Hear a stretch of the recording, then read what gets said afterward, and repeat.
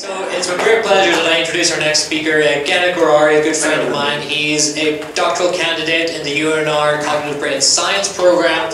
He teaches psychology classes at UNR also, and he does a lot of research study on the fields of optical illusions, perception, and memory. And so he's going to talk a little bit about how we've evolved to see optical illusions.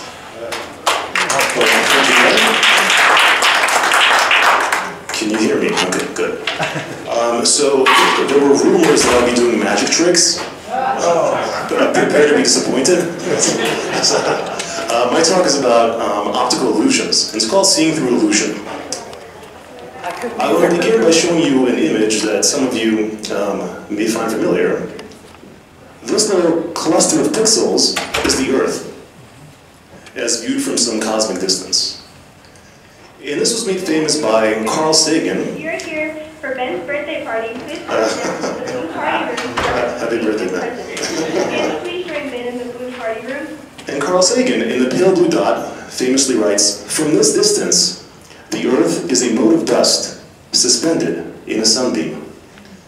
Well, I want to briefly talk about the sunbeam itself and its importance for life on Earth. Without the sun, the Earth would be a barren, desolate rock, flying aimlessly through space. No heat, no energy, no photosynthesis, and life, at least as we understand it, simply could not exist. Okay. But in addition to all this, the sun also provides a very rich source of information. Okay. Light permeates the world. It bounces off objects, and any organism that can learn to interpret this information will stand to benefit greatly. You will have knowledge about its surroundings. And so approximately 500 million years ago, we see the emergence of eyes. Now, today eyes are ubiquitous throughout the animal kingdom. They come in all shapes and sizes. They're found in all different levels of complexity, from rudimentary patches of light-sensitive cells to some much more sophisticated specimens, such as the falcons that we saw earlier. Actually have two phobias, I believe. So the eye evolved so that we can see. And ironically, though, we don't actually see with our eyes. The process that we call perception happens not in the eye, but in the brain. Another marvel of the evolutionary process. The purpose of the eye is to collect light information and send that information to the brain, where it needs to be interpreted. Now, some interpretations are accurate. Good afternoon, Discovery visitors. Other interpretations Ben's birthday party. are less accurate. The blue party room for presents and cake. Again, please join Ben in the blue party room. And sometimes we can observe a discrepancy between the properties of the physical world and our subjective experience of that world. And we call these discrepancies illusions. Now, illusions can teach us a lot about how the brain works, okay? So, just to give you an example, actually, if you guys can scoot towards the middle, some of these will work better, if there's room.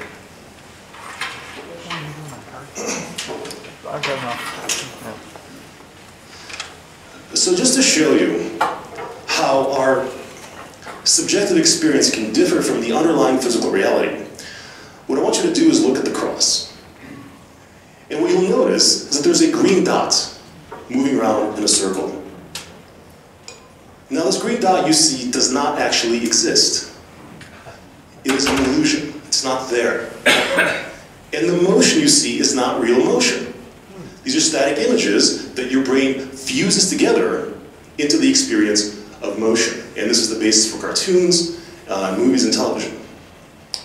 Now, as you keep staring at the center, so fixate your eyes and don't move your eyes and stay right there, you might also notice the pink dots beginning to fade away.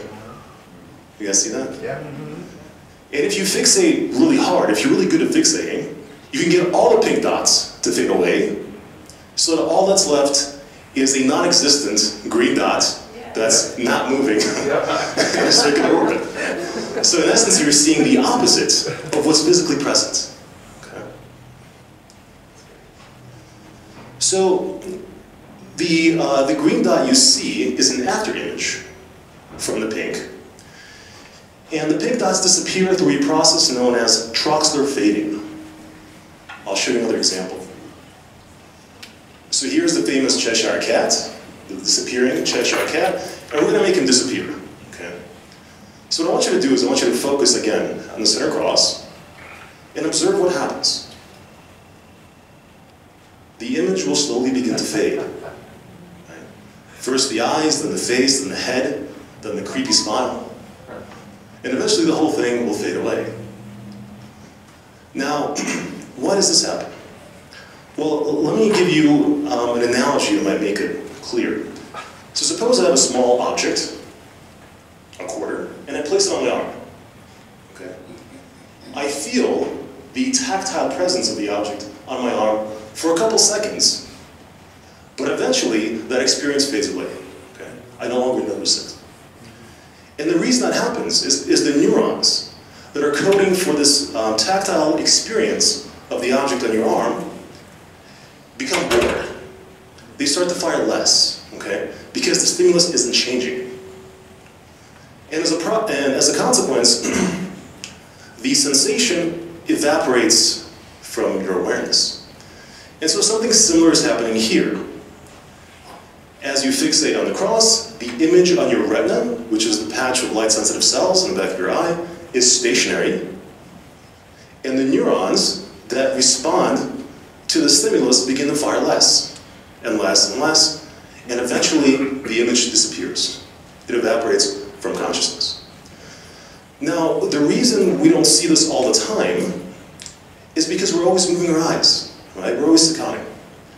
But if I were to paralyze your eyes so that you can't move them at all, the whole world would fade away. You would go blind. So for the remainder of the talk, I'm going to show you a number of other illusions, and in the process learn a little bit about the brain and how it makes sense of reality. Let's talk about color. Now, color may not seem all that important. I mean, yes, it beautifies the world around us, but if you were to lose your color vision, presumably life would go on. Fair enough.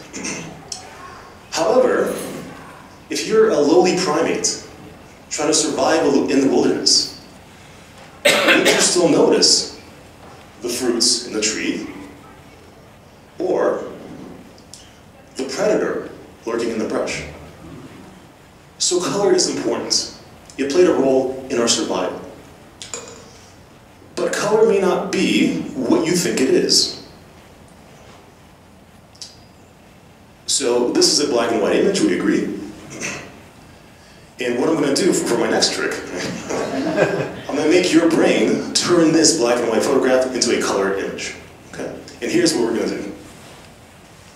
So I want you to stare at the center dot. Just stare and don't move your eyes. And we're going to look for approximately 30 or 40 seconds. And in the meantime, I'll tell you what's happening in your brain. So as you're looking at this image, there are populations of neurons firing to all different colors. Okay? And their firing rate is going down. Now, the way color vision works at the cortical level is that there's what's called an opponent mechanism. So every color has an opponent color. And so in the case of purple or pink, we saw the green dots. And each one of these colors also has its own opponent color. So as you're staring at the dot, as the neurons to these colors are firing less, it temporarily throws the system off balance, such that the opponent colors will become easier to stimulate using regular white light. So keep staring for a few more seconds. And now keep looking. I'm going to change the image.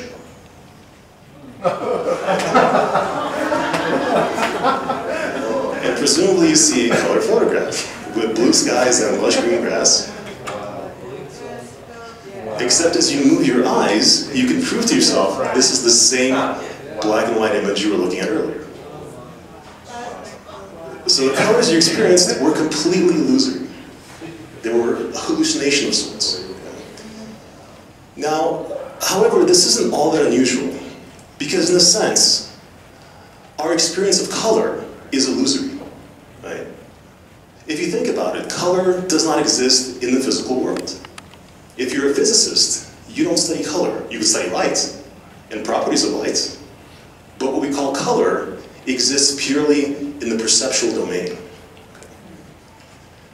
And our processing of color is actually very interesting and very strange sometimes. Okay. So looking at this image, we can all agree that there are blue swirls and green swirls, right? Now, is there anything I can do to make this blue and this green appear to look the same color? Well, that's a trick question. It's already the same color. And I can prove that to you by removing the background. Okay. Let's talk about motion. By the way, there's no motion here. Imagine losing your ability to experience motion. What would the world be like? Well, in his book, The Man Who Mistook His Wife for a Hat, named literally after a man who mistook his wife for a hat, the late neurologist Oliver Sacks describes a woman who lost her ability to see motion, a condition known as acantopsia, caused by brain damage. And she describes her world as a succession of static images, without the fluidity and continuity that we experience in an ever-changing and moving reality.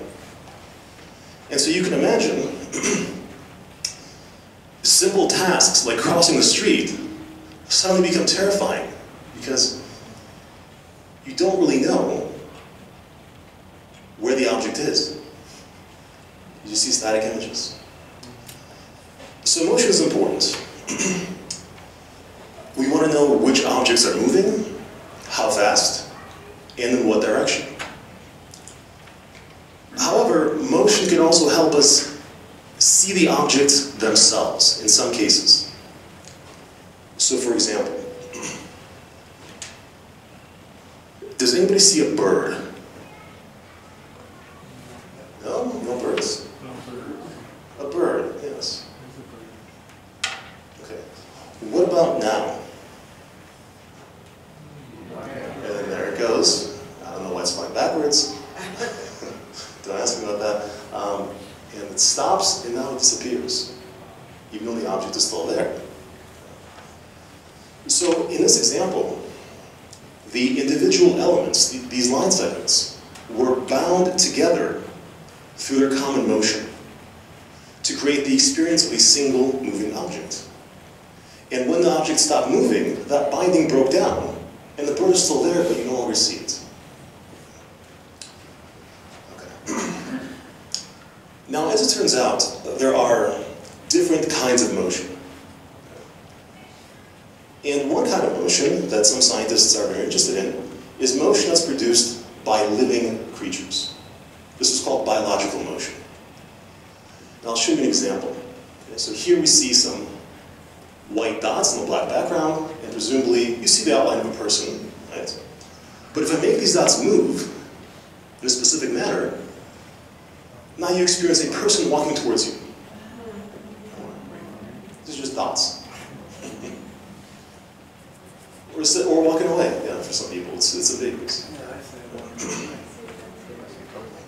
I say going away from it. Walking towards you, walking away, but it's walking, it's a person walking, right? Okay. Now, as it turns out, your brain can actually extract all kinds of really sophisticated information from these motion signals alone. So, for example, this walker up here might appear sad. It's kind of slouched over, right? This walker down here might appear happier, more upbeat, right? More confidence in the step. This walker might appear feminine. And this walker might appear masculine. So So I mean, think about it. Really high-level, sophisticated social information being extracted from white dots on a black background.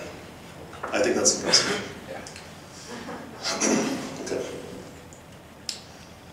Let's talk about shadows.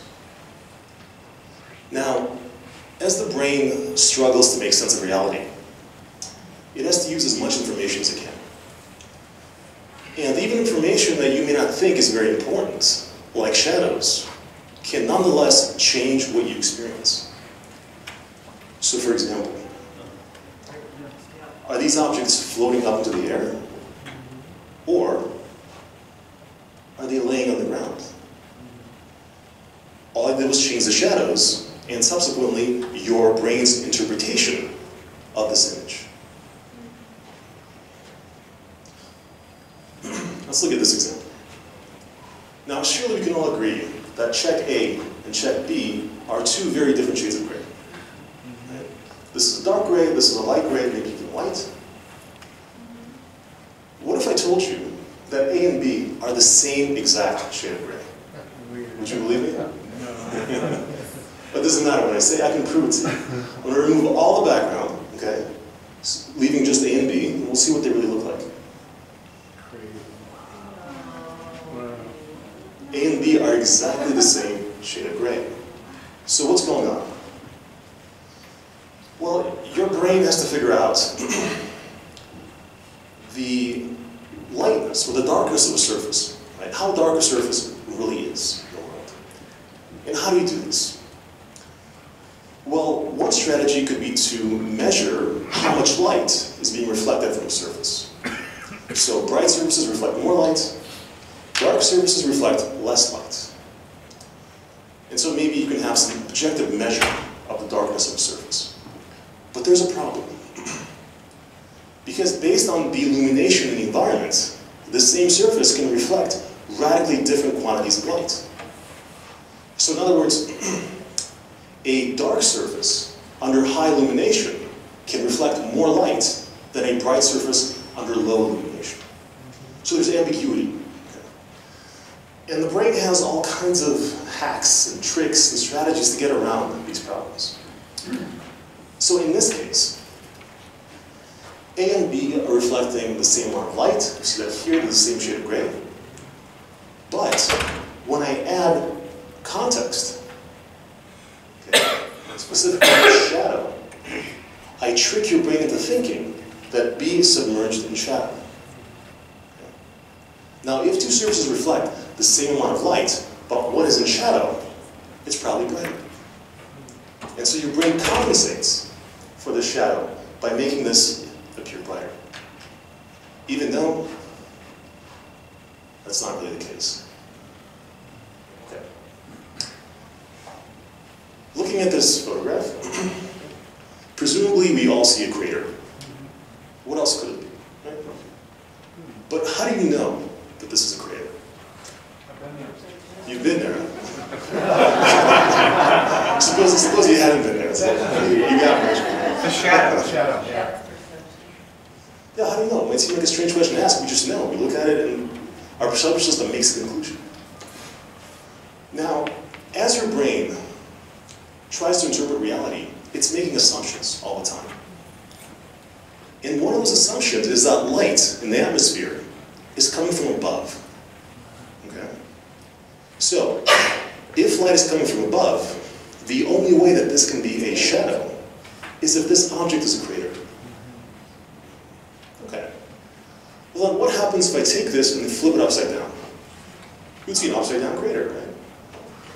Not so fast. Let's find out. Okay, there it goes. There it goes. Oh, look at that. Now it's a mound. Because if light is coming from above, the only way that this can be a shadow is if this object were a mound, and so you experience it as a mound.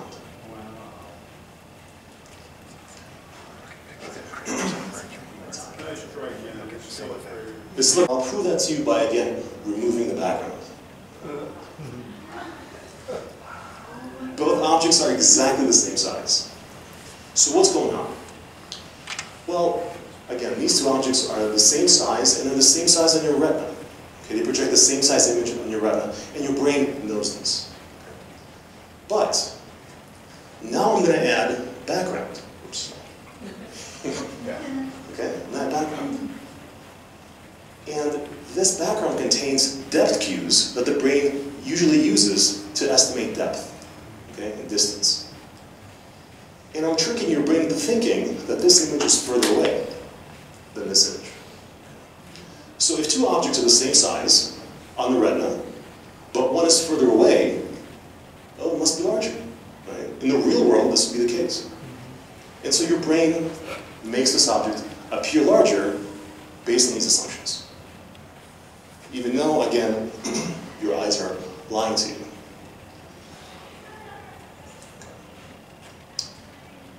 Similar story here. Now, surely these tables are different dimensions. They have to be. There's no way they're the same, right? Or are there assumptions being made about depth that make this table appear more elongated than this table? Let's find out. There it goes. Uh-oh. Look at that. Weird. They're exactly the same size. That's crazy. Now, for my last trick. This doesn't fit neatly into any category, but I like it because in some sense it's analogous to the process of perception itself. Okay, and this is called the healing grid. And so the process of perception that I'm referencing is a process of construction. The brain is constantly filling in missing information and making inferences on the basis of incomplete information. Okay, with that in mind. So this is the healing grid, and you can see that in the middle, the grid is uniform. Right? But it breaks down off the sides. It needs some healing. Okay? So in a minute, I'll ask you to look at the center cross. But for now, realize that your vision is actually the best, has the most detail and acuity in the fovea, which is where you're looking. And as you go out to the periphery, vision becomes worse and worse and worse. Okay? So now, do me a favor and fixate on the center cross. And as you do so, your brain is trying to understand what's happening in the periphery. There aren't enough resources to process that information. And you might experience the grid beginning to heal itself as the brain constructs a plausible reality in the absence of reliable information. You guys see that? Okay. So, where does this bring us? What can we conclude? This is not an illusion, by the way. That's actually what it is. So, for thousands of years, philosophers have argued about the relationship between the physical world and our subjective experience of reality. So in other words, do we see the world as it really is? So I began by showing you what I think is a very humbling image, right? The Earth from some cosmic distance. I want to show you another humbling image. This is the electromagnetic spectrum, and this little sliver is all that we can see. We're blind to the rest of it. So what happens within this visible spectrum? How does light end up as a perceptual experience? Well, at any given moment, a tiny, degraded, two-dimensional, ambiguous pattern of light signals falls onto your retina. That information is then translated into a language that the brain can understand. The brain doesn't speak in light signals. It speaks in neuronese, neuron patterns, right? The information goes to the brain, and then the brain has to make a best guess as to what objects in the world were most likely to have caused that pattern of light signals to fall on your retina. And in essence, this best guess at any given moment constitutes your conscious experience. Now, this is usually an accurate guess. It's an educated guess. It's a guess that's been refined through eons of evolutionary time, but it's still a guess. And as we've seen throughout this talk, sometimes the brain guesses incorrectly. So I want to end with a quote by one of my favorite scientists, V.S. Ramachandran, who writes, "Indeed, the line between perceiving and hallucinating is not as crisp as we like to think. In a sense, when we look at the world, we are hallucinating all the time. One could almost regard perception as the act of choosing the one hallucination that best fits the incoming data." Thank you for your time.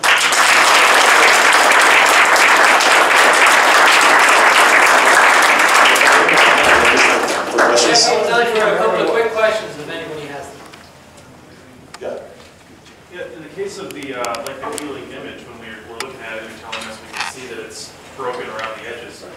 You say when we look at the center, our brain makes inferences about the edges, but we are our brains. We just told the brain that it has broken around the edges. Why does the brain forget that when we then look at the center? Well, that's a good question, because when you speak about our brain, there's not just one aspect. There are many different parts of the brain.